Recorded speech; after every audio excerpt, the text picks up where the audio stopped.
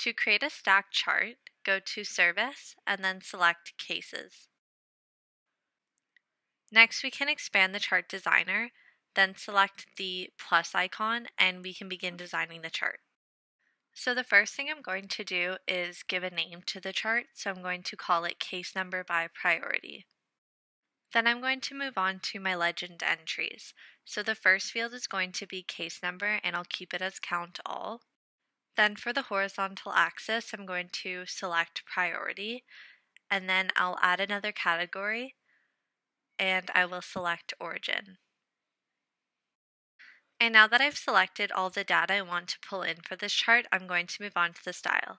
So by selecting this icon, I'm going to select the stacked column. Then by scrolling up a bit, we can see the preview for the chart.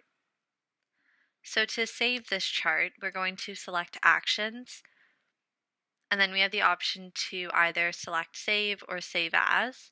And then once you do that, we're going to close the designer and then refresh the page. And then once we've done that, we're going to expand the chart designer again. And then we're going to select the chart title drop menu, and under My Charts, we can see the case number by priority, and I'm going to open that, and here we can see the chart.